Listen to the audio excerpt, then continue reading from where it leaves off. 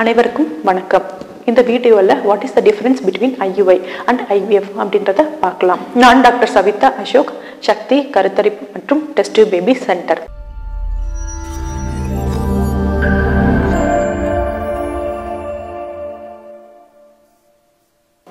IUIனா என்னன்னு கேட்டிங்கன்னா intrauterine insemination அப்படின்ற ஒரு ப்ரொசீஜருங்க.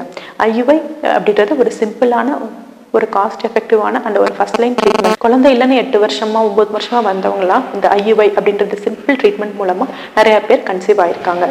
மெயினாக IUIக்கு இம்பார்ட்டண்டான விஷயம் என்ன அப்படின்னு பார்த்தீங்கன்னா, IUI பண்ணும்போது ஸ்பெர்ம் கவுண்ட் நான் சொன்ன அந்த WHO சீமன் அனலைசிஸ் படி it should be more then 15 million and ஒரு 40% மொட்டிலிட்டி இருக்கணும். நல்ல சக்ஸஸ் ரேட் நம்மளுக்கு கிடைக்கிறதுக்கு. அண்ட் ஃபீமேல் சைடு பார்த்தீங்கன்னா 2 டியூப்பில் ஒரு டியூப்பாவது நல்லா திறந்துருக்கணும். அண்ட் யூட்ரஸில் எந்த பத்தாலஜியும் இருக்கக்கூடாது. அண்ட் ஓவரிஸில் பார்த்தீங்கன்னா நல்லா எக்ஸ் ரிசர்வ் கொஞ்சமாவது இருக்கணும். IUIயோட சக்ஸஸ் ரேட் பார்த்தீங்க அப்படின்னா 20 to 30%. அண்ட் மேக்ஸிமம் IUI நம்ம 3 to 6 சைக்கிள்ஸ் பண்ணலாம். And on the other hand IVF அப்படின்றது பார்த்தீங்கன்னா நல்ல சக்ஸஸ் கொடுக்கக்கூடிய ஒரு ட்ரீட்மெண்ட்டுங்க. ஸோ இன்ஃபர்டிலிட்டி கப்பிள்ஸ்க்கு நிறைய ட்ரீட்மெண்ட் ட்ரை பண்ணி எதுவுமே சக்ஸஸ் ஆகலை அப்படின்னா இந்த டெஸ்ட் டியூப் பேபிக்கு போகலாங்க. இந்த டெஸ்ட் டியூப் பேபியில் சக்ஸஸ் ரேட் பார்த்தீங்க அப்படின்னா 50 to 60%. இந்த டெஸ்ட் டியூப் பேபியில் நிறைய ஸ்டேஜஸ் இருக்குங்க. IUI மாதிரி இட்ஸ் நாட் எ சிம்பிள் ப்ரொசீஜருங்க. இந்த டெஸ்ட் டியூப் பேபி பண்ணணும் அப்படின்னா ஃபஸ்ட்டு பேஷண்ட்ஸை ஃபஸ்ட்டு இன்வெஸ்டிகேட் பண்ணணுங்க. அவங்களுக்கு எல்லா ஹார்மோன் லெவலும் நார்மலாக இருக்கான்னு பார்க்கணும். ஆன்டி முல்லேரியன் ஹார்மோன் அப்படின்னு சொல்லக்கூடிய அவங்க ஒவ்வொரு ரிசர்வை குறிக்கிற அந்த ஹார்மோனை பார்ப்போங்க. மெயினாக எல்லா ஹார்மோன்ஸும் நார்மலாக இருக்கா அப்படின்றத பார்ப்போங்க. Like anti Mullerian hormone, FHS, LH அதுலேருந்து ஸ்டார்ட் பண்ணி யூட்ரஸில் எதுவும் பெத்தாலஜி இருக்கா அப்படின்றது வரைக்கும் நம்ம எல்லாத்தையுமே ரூல் அவுட் பண்ணணும்.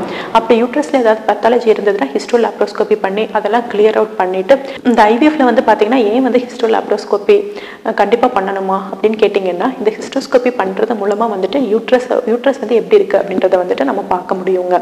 யூட்ரஸில் எதுவும் பெத்தாலஜி இருந்ததுன்னா அதை அப்போவே நம்மளால் கிளியர் அவுட் பண்ண முடியும்.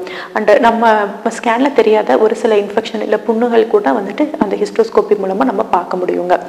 எப்பயுமே ஹிஸ்டோஸ்கோபி பண்ணும்போது லேப்ரோஸ்கோப்பியும் சேர்ந்து பண்ணுறது ஒரு நல்ல ஆப்ஷனுங்க. ஏன்னா லேப்ரோஸ்கோப்பி பண்ணும்போது டியூப்ஸில் ஏதாவது புண்ணு இருக்கா, ஒரு சிலருக்குலாம் பார்த்தீங்கன்னா பெல்விக் டியூபர்குலோசிஸ் அப்படின்னு சொல்லக்கூடிய அந்த இன்ஃபெக்ஷன் அந்த டியூப்ஸில் உருவாகி அது ஒரு மாதிரி பீடட் அப்பியரன்ஸாக இருக்கும். அப்படியெல்லாம் ஏதாவது இருந்தது அப்படின்னா அவங்களுக்கு அதுக்கேற்ற மாதிரி ட்ரீட்மெண்ட் கொடுத்துட்டு ஒரு 2 to 3 months அவங்களுக்கு மெடிக்கேஷன் கொடுத்துட்டு அதுக்கப்புறம் IVFக்கு நாங்கள் எடுத்துகிட்டு போவோம். டியூப்ஸில் புண்ணு இருக்குது இல்லை வேறு ஏதாவது இடத்துல இன்ஃபெக்ஷன் ஆகிருக்கு அப்படின்றத நாங்கள் பார்க்குறோம் அப்படின்னா அதுக்கேற்ற மாதிரி மெடிக்கேஷன்ஸ் கொடுத்துட்டு அதுக்கப்புறம் நாங்கள் டெஸ்ட் டியூப் பேபிக்கு எடுத்துகிட்டு போகிறோம். அந்த டெஸ்ட் டியூப் பேபி அப்படின்றது என்கேஜ் ஆனதுக்கப்புறம் அவங்களுக்கு Day 2ல இருந்துட்டு நாங்கள் இன்ஜெக்ஷன் ஸ்டார்ட் பண்ணுறோம். Day 2ல இருந்து நெக்ஸ்ட் 10 daysக்கு நாங்கள் இன்ஜெக்ஷன்ஸ் போடுவோங்க.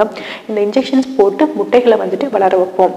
ஏன் IUIயில் ஜஸ்ட் 5 daysக்கு டேப்லெட்ஸ் தானே கொடுக்குறீங்க, எதுக்கு இந்த டெஸ்ட் டியூப் பேபியில் இன்ஜெக்ஷன்ஸ் போடுறீங்க அப்படின்னு நிறைய பேருக்கு டவுட் வரும். எதுக்கு அப்படின்னு கேட்டிங்கன்னா, இந்த டெஸ்ட் டியூப் பேபி ஒரே ஒரு எக்கை மட்டும் நம்ம எடுத்து அதன் மூலமாக எம்ப்ரியோ ஃபார்மேஷன் பண்ண போகிறது இல்லைங்க. உங்களுக்கு முட்டைப்பையில் உள்ள எல்லா எக்கையுமே வளர வச்சு அந்த எல்லா எக்கையுமே வெளியில் எடுத்து அதை ஸ்பெர்ம்ஸோட சேர்த்து நிறைய எம்ப்ரியோஸை உருவாக்கி அந்த ஃபார்மான எம்ப்ரியோஸை தூக்கி உள்ள வைக்கிறது தான் அந்த டெஸ்ட் டியூப் பேபி அப்படின்றதுங்க. இதுக்கு ஒரு எக் மட்டும் பத்தாது. அதனால தான் மல்டிபிள் இன்ஜெக்ஷன்ஸ் போட்டு உங்களுக்கு உள்ள ஓவேரியன் ரிசர்வ்ஸில் இருக்கிற அந்த எல்லா ஃபாலிகல்ஸுமே க்ரோ பண்ணி வச்சு எல்லா எக்ஸையுமே நாங்கள் வெளியில் எடுக்கிறோம். இந்த டெஸ்ட் டியூப் பேபியில் 2 மெத்தட் இருக்குங்க. ஒன்று IVF பண்ணலாம், இன்னொன்று ICSI பண்ணலாங்க. இது எதை பொறுத்தது அப்படின்னா ஹஸ்பண்டோட சீமன் கவுண்ட்டை பொறுத்ததுங்க. அவரோட கவுண்ட் நல்லா இருக்குது அப்படின்னா எடுத்த எக்ஸை எடுத்து அவரோட சீமன் சாம்பிளை மட்டும் எடுத்து ரெண்டையும் ஒரு டிஷ்ஷில் விட்டுட்டு தானாகவே நேச்சுரலாக ஃபர்டிலைஸ் ஆகி அது எம்ப்ரியோவாக ஃபார்ம் ஆகிறதுக்கு விட்டுருவோங்க.